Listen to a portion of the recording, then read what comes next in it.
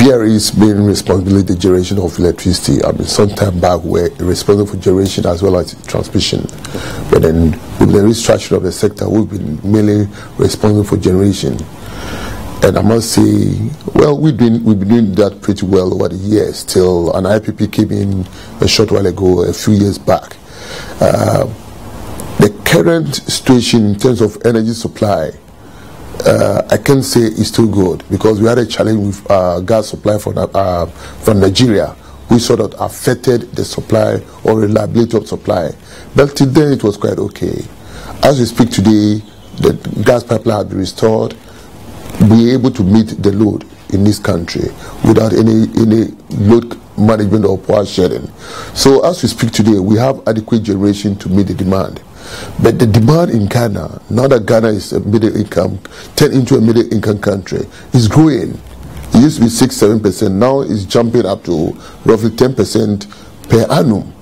That requires between 100 to 150 megawatts of additional generation every year.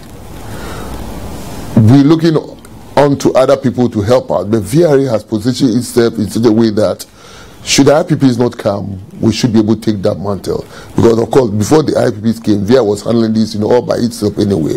So we have a number of projects lined up, some which are currently under construction, but which are just been finished, to make sure that we are able to meet this rapid growth of electricity demand. You know, growth of electricity demand itself is good for any nation, but it shows how well we are developing. And I must say, we are, together with government support, seeing how best we can add on these things. The challenge we have today is that we have just barely enough reserve, and that's why a machine goes down for plant outage or whatever, you have a challenge.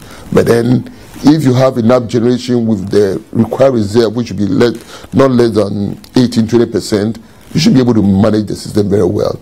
And our focus is to supply enough to this country and to the neighboring countries. And that's what we've been working on. And we've already started a lot of collaboration with Togo, Benin, Burkina Faso, even La Côte d'Ivoire. Of course, we've been doing this for some time now, supplying power to Togo, Benin, and the border towns in Burkina Faso. We want to do that on a bigger scale, and we are positioning ourselves very well. We've been supplying power to Togo, Benin since '72. Right now, we're not giving them that much, but they still prefer power from Ghana because of the reliability. We've having interchanges with them, exchange. I mean, we go there very often. And even though we are an English-speaking country, the collaboration is excellent. We've been having several meetings with Burkina Faso as well, in terms of, they have a small dam which is upstream of one of our tributaries, but proper collaborations. And of course, well, I wouldn't say we are bigger in terms of power generation in the South region. I mean, the 4 countries surrounding our place. So they look up to us, and we try to champion some of these things. We play an active part in the West African power pool. Okay, we have a West African base in Benin. We are actively there, and we participate well, make sure our presence is also being felt. Well, definitely, Ghana, you know, we can't afford all these 150 megawatt additional generation every year. Well, beside that, we need even a reserve margin. We need a 5,000 megawatt and add on these things. We expecting. Well, we've opened our arms to IPPs to come in, open our arms to other financial institutions who can also help us in the power sector.